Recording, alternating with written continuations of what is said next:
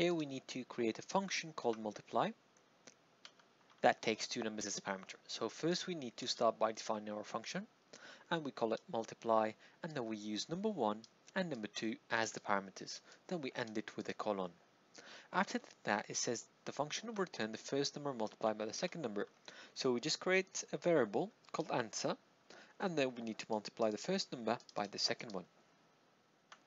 Then we need to return answer. Now a function always returns a value. So we return an answer here to make a function. Now once we've done that, the result of answer, or the value of answer, will be stored inside this function. Then to display it on the screen, we just use a print command and then call the function. This will run the function and also display the value of what is being returned. So I'm using 2 and 5, which are the arguments. So the arguments are 2 and 5, which is given the question right at the top. It says use 2 and 5 as the arguments. And multiply is the function name, which means we're calling our function.